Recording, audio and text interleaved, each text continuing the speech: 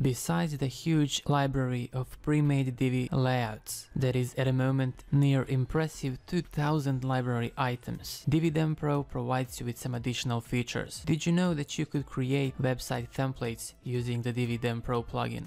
Now you might be thinking, hold on, isn't that what Divi already has? Well, for one, we had our theme builder even before Divi had theirs. And still we have some features that Divi theme doesn't have yet, so bear with me as I'm going to show you what exactly.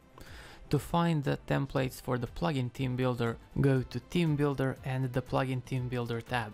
Save 404 coming soon or search results pages, navigation menus or archive templates. Besides that, you can save pop-ups or sticky bars.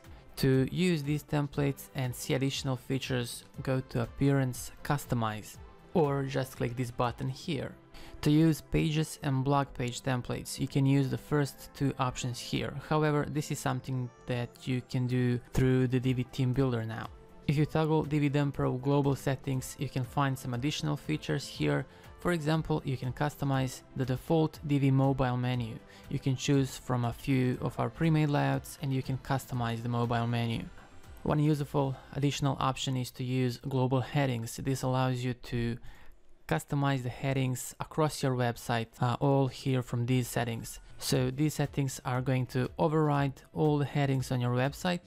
It is going to override the module and theme settings. This is useful if you would like to customize the headings from one place and make them unified. Sticky bar option allows you to have a sticky bar at the top or at the bottom of your website. Pop-up customizer is where you can set up pop-ups for your website. You can save pre-made pop-ups from our library or create your own ones and display it from here. Once you save a pop-up layout, it is going to appear here under this drop-down menu. There are some additional settings you want to check. When do you want to show the pop-up, whether on the page load or on click, and there are some other options too. Login, register and lost password allows you to brand this page. This is the default WordPress login page. There are 3 pre-made layouts at the moment that you can select and customize. You can change all the colors and graphics. Also, you can add more icons to Divi. You can enable font awesome and material design icons. This adds more icons to the list. For example, in the case of the blurb module, where you can select an icon to show. Once you select these two options, you will have more icons to select from. Customize back to top button. This is the button that shows at the right bottom corner of your website when you scroll down the page.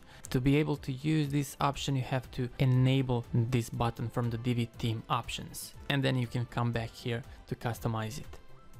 That's it for this video. Thanks for watching.